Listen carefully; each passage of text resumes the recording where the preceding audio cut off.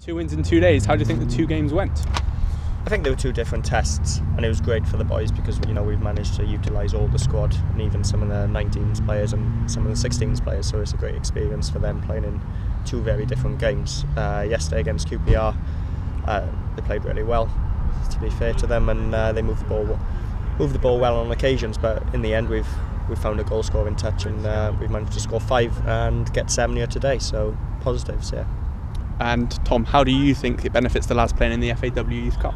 I think it can only be a good thing because at the end of the day they get to experience a different kind of football. So whereas we had one game against QPR yesterday and you come and play against Carmarthen today, and it's a different type of football, and it's obviously competition for the lads, so that's always good for them as well. And for us, it's just more games, just more opportunity for the lads to develop, get more games under their belt, and build then towards hopefully reaching the final and competing in a final against tough opposition.